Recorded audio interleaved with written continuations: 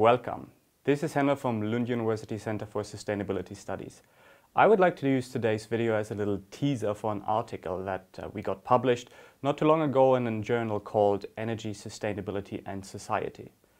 The article is called Local Power, and I wrote it together with a colleague from IIIEE. His name is Kes McCormick. Hi Kes, by the way. So in this article we look at drivers for the development of renewable energy in rural areas in Germany. So we're looking at the municipal level, the local level.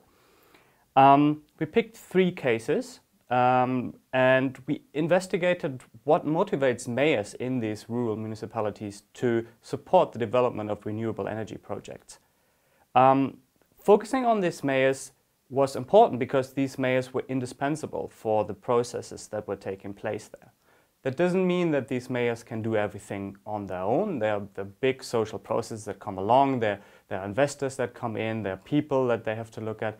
But the contribution by these mayors was really, really important. So we looked at, as I said, at 3 cases, and they had very different features, but at the same time they had one thing in common. And the thing that they had in common was that all these 3 cases had outstanding renewable energy projects that they developed during the last years. So the first case that we looked at is called Turno-Preilack, which is a place where a huge solar power plant can be found. For some time it was Germany's biggest solar power plant, and if I'm not mistaken, for some time it actually was the 2nd biggest solar power plant in the world. The second case that we look at is the city of Prenzlau. That's a city of 20,000, so still kind of on the edge between a rural and an urban setting. And this city claims the title of City of Renewable Energies. The third case that we looked at is and that's my favorite case I have to say, that's the village of Feldheim. This village was the first settlement in Germany that went energy autarkic, which means that they kind of disconnected from the grid, from the power grid, and they produced all their energy on site. So it's all from renewable local sources what they use there. And that is regards heating as well as electricity. So we present a couple of interesting findings in this paper. Most importantly, I think, is that individual actors really matter.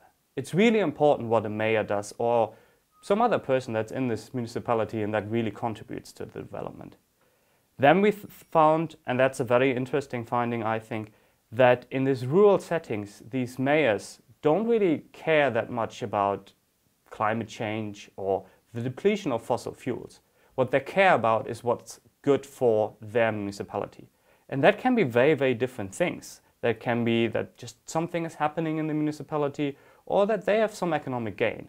But climate change or fossil fuel is really not on their agenda.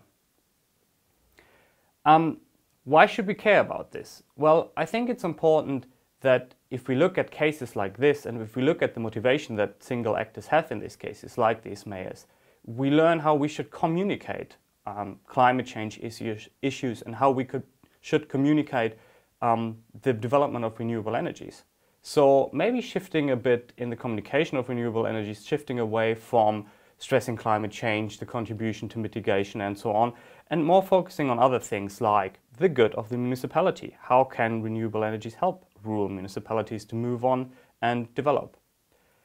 Then furthermore, I think that all these 3 cases that we looked at are really, really interesting cases because they show us pathways of how energy systems can be transformed. And with climate change and the depletion of fossil fuels, we will be faced with really, really massive changes in our energy systems. And the pathways that these 3 villages showed, I think, can be good pathways that we should maybe think of pursuing in the future when we transform our energy systems. So, in case you got curious, you can find the article in the link that we provide. Best thing about this article is that it's open access. That means you can read it, no matter if you're a student or if you're enrolled at a university or not, or working there. It's open access, so it's open to everybody. You don't have to do anything, you just click on the link, you can read the article, you don't have to sign up, you don't have to pay for anything, no plastic wrappings, just the article. So go for it. So thanks, that's it. Thanks for watching, goodbye, and don't forget to check out the article.